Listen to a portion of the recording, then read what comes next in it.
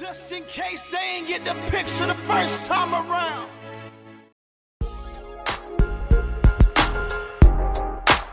I see you, hater. My motivator. Y'all make me greater. Yeah.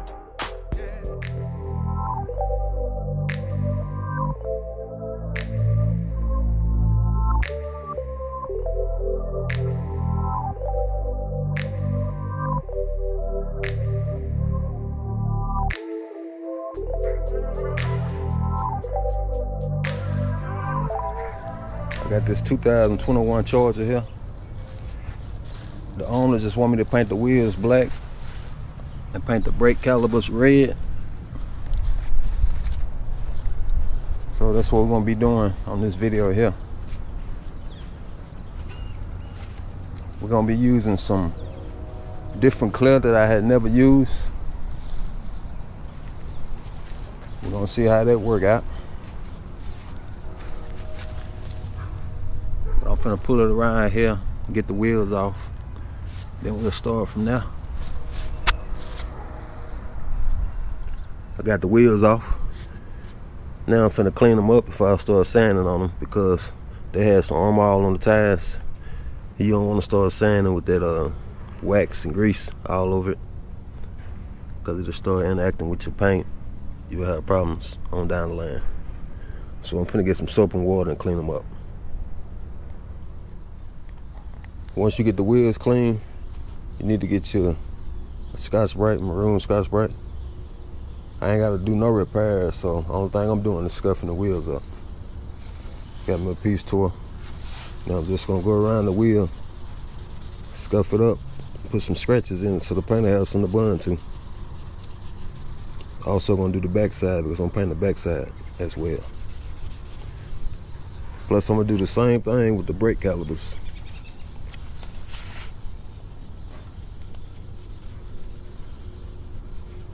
Once you dull the surface off, you're good to go.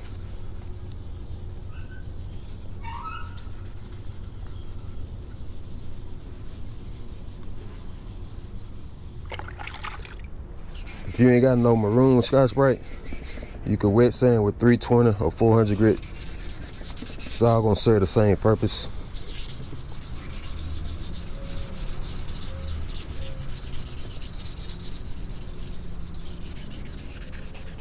It's gonna be the same process with the brake calipers. Using maroon Scotch-Brite.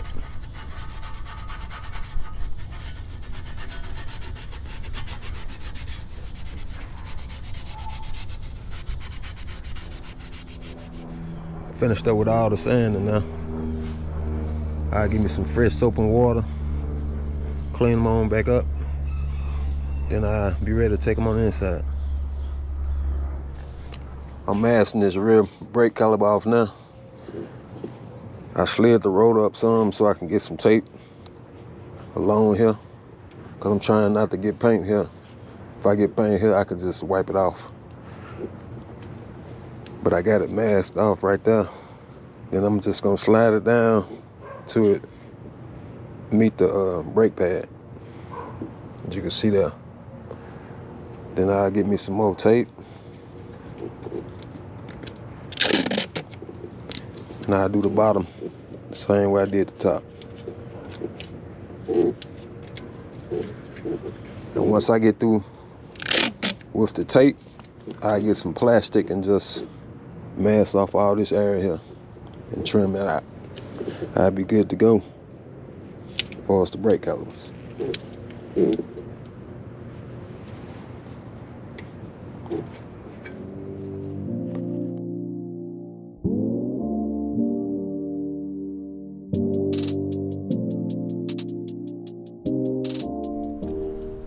I got everything masked up.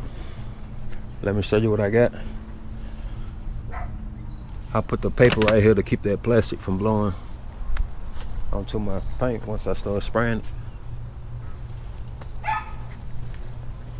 Trying to keep that overspray off the car. And I'm trying to hurry up before it get dark because I want these painted before tomorrow because it's supposed to rain on me. Then once I paint these, I can pull the wheels on the inside and prep those up tonight and paint them in the morning. Let me mix up this red. Then I cut you back on.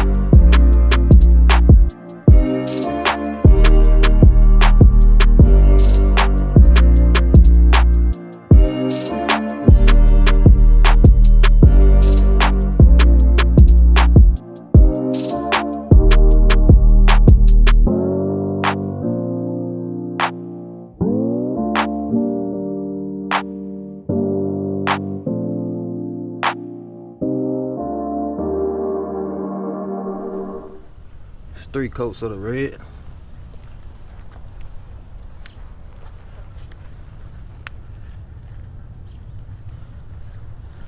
Now I spray my clear. I'm gonna spray 2 to 3 coats. All depends on how much I mix up.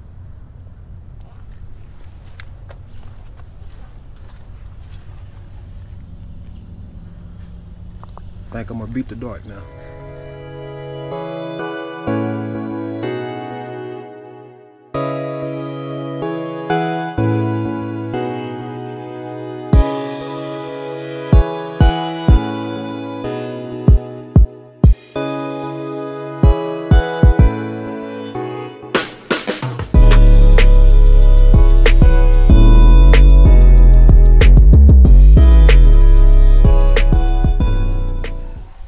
This the following day. We didn't get no rain last night. We actually got lucky. But it's supposed to come later on. This is what the brake calipers look like. I think they turned out good. I started doing some of the masking also last night. I'm gonna take you on the inside and show you what I started on.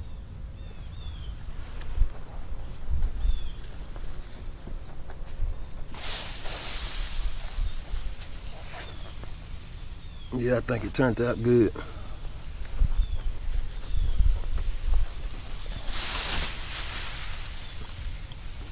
Let's go on the inside. I started on these 2 last night. I got tired, so I went on in. Yes, I used newspaper, but I ran out of newspaper. Started using the regular masking paper. There ain't no problem using newspaper. I done seen folks not even mask up the wheels with the tires when they paint the wheels. Just get paint all over the tires. I still gotta do the back side on both of these and do both of them completely. We're gonna be trying out some new paint on these wheels. Got a new shipment in. It's gonna be the cheapest paint system you pretty much can buy. Base coat and clear coat. It's different brands. Once I get these here masked up, I unbox and show you what I got. Okay, this is what I'm doing. You can't use one piece of tape to do the whole wheel because you're not gonna make that contour. So what you do, you just tie it in pieces like that. And then you just gotta piece it together. I tried wiping this tire off with some wax and grease remover, which I don't think it's still, because that arm all, it ain't sticking to the tire. So it's just gonna make my job a lot harder trying to keep this tape down till I get a whole piece all the way around the wheel. But this is how I'm doing it here. See, it ain't sticking to the tire there. That's why you want to make sure when you get through masking it up, wipe it down with some of this here wax and grease remover. Because if you don't, you're going to have wax and grease all up here, fingerprints on the wheel. Then when you start painting, the paint is not going to lay on the surface like it should. You see how that tape coming up? Just got to take my time.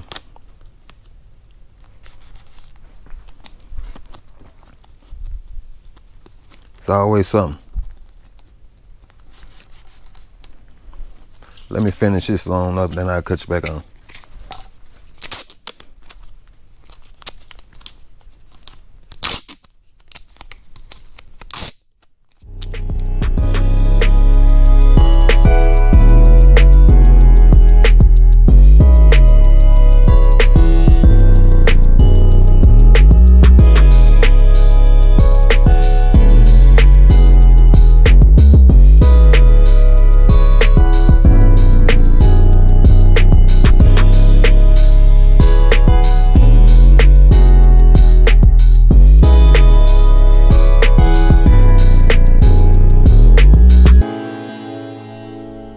All the masking done.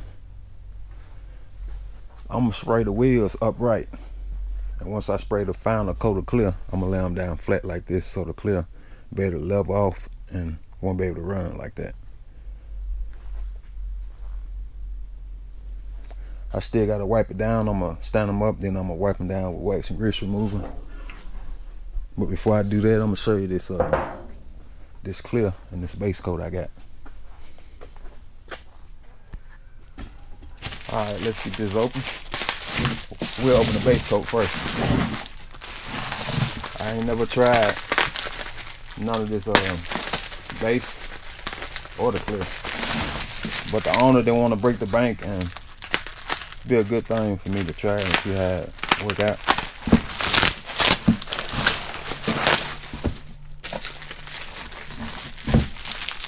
I think this company here make different factory colors, solid colors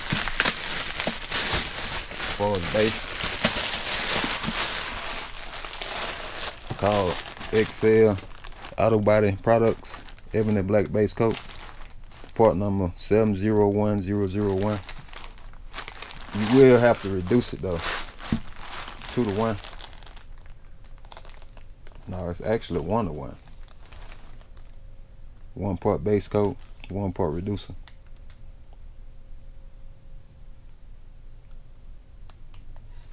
2 single coats or until full coverage is achieved. 5 to 10 minutes between coats. Flash time 30 psi. I thought it was 2-to-1, but it's 1-to-1.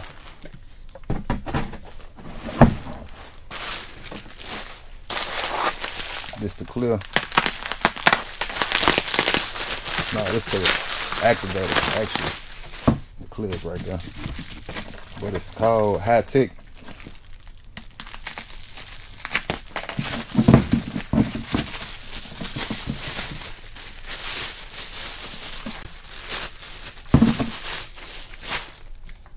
Medium activator.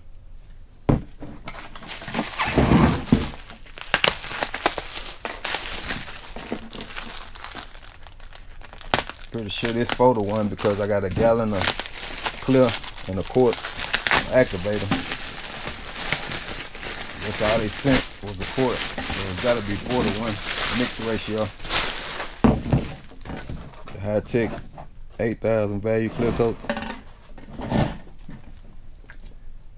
4-to-1. 2 coats, 2 to 5 minutes between coats. Man, that's fast though.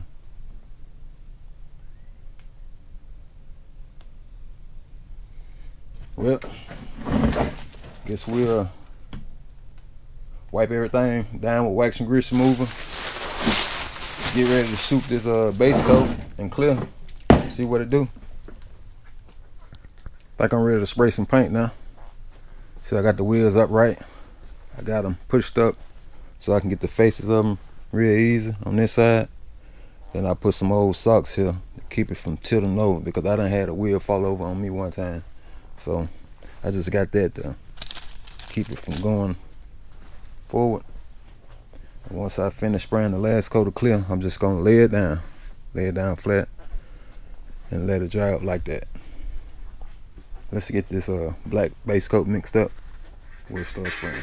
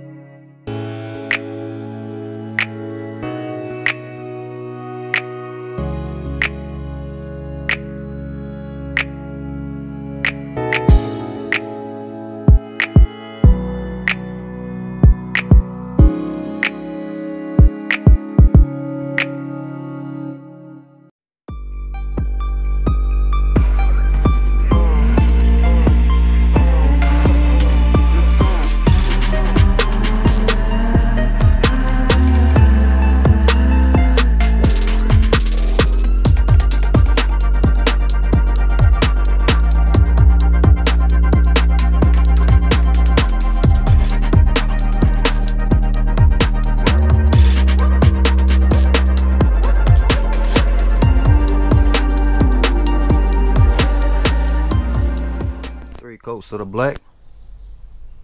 I almost forgot about the centerpieces. I'm glad I thought about them. This base coat here is somewhat thick. I guess that's why they want you to mix it 1-to-1. But it did its job. Now we're finna spray the clear. I got it over here already mixed up. Mix is 4-to-1. I brought my clear up to the first 3 on the 4-to-1 section. Then I brought the activator up to the next 3.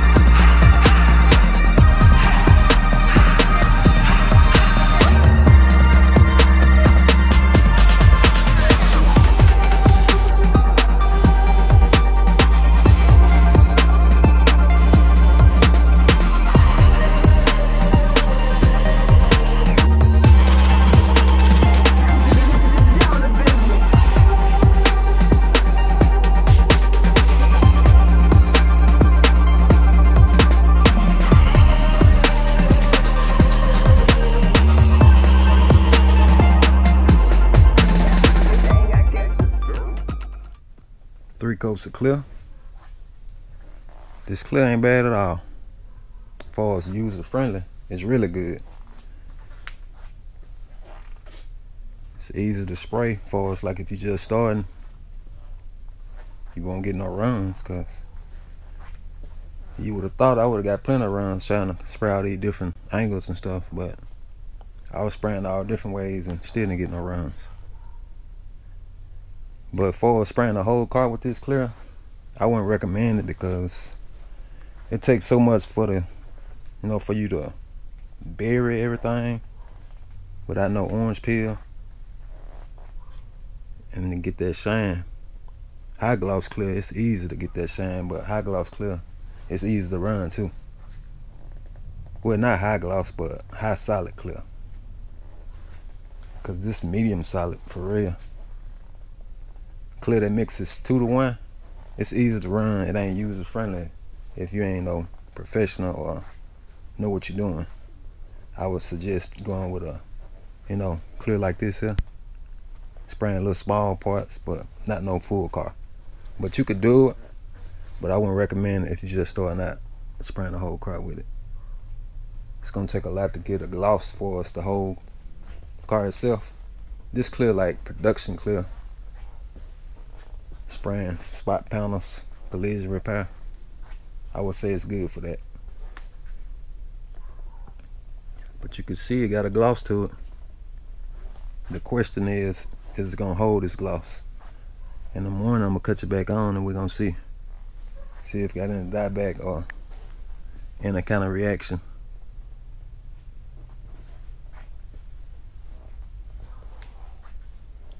Like I said on my last coat of clear, I laid them down just to self-level this clear on out, get it smooth, because standing up, it ain't gonna, you'll have more orange peel spraying stuff standing up than laying it flat. Plus you have a chance of getting runs. Also, with it standing up, it's less trash when you're spraying stuff standing up than laying it flat like this here, because the trash is just laying in it. Here's the center caps. We're gonna call it a night. Check back with you in the morning. It's been 2 days since I painted everything. It rained yesterday, so I wasn't able to put the wheels back on. But this is what the brake calipers look like. We're gonna go on the inside and unmask the tires, and I'll show you those.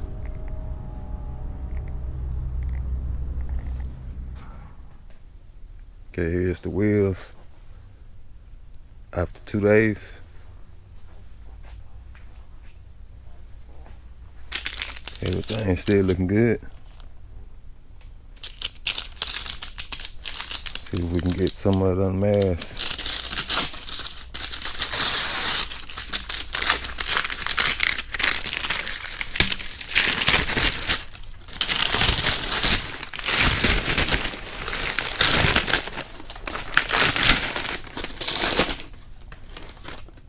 I think that look good.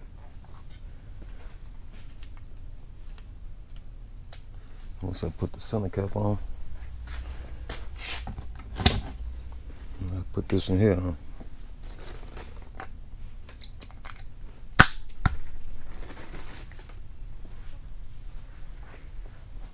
We're gonna go ahead and install them, then I'll give you another look at them.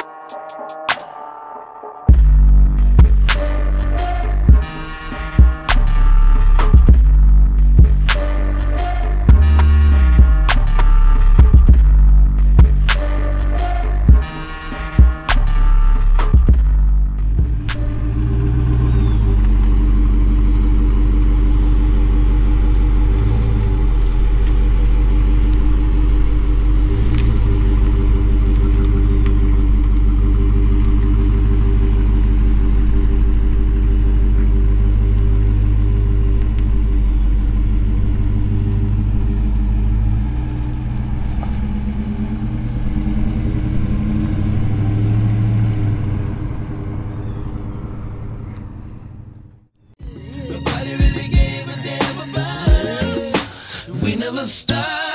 Right from the bottom to the top, from the ground up, we never stop. Right from the